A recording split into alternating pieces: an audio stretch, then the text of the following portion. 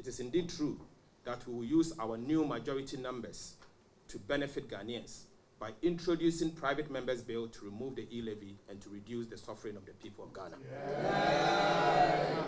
It is also true that we will use our new majority to remove the betting tax and other nuisance taxes. Yes.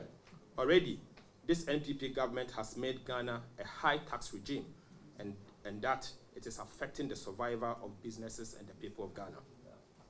We assure you that we will use our new majority to protect businesses and the people of Ghana, as we have always maintained. We are confident that the Right Honourable Speaker has acted fairly, firmly, and lawfully in a matter that is perfectly within his province.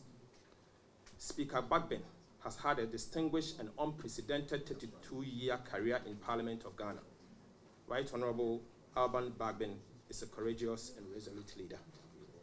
We stand with him, pledge our support, and urge him to protect the dignity and sanctity of the Parliament of Ghana. In the same vein, we call on Ghanaians to stand by the Speaker and resist oppressors' rule.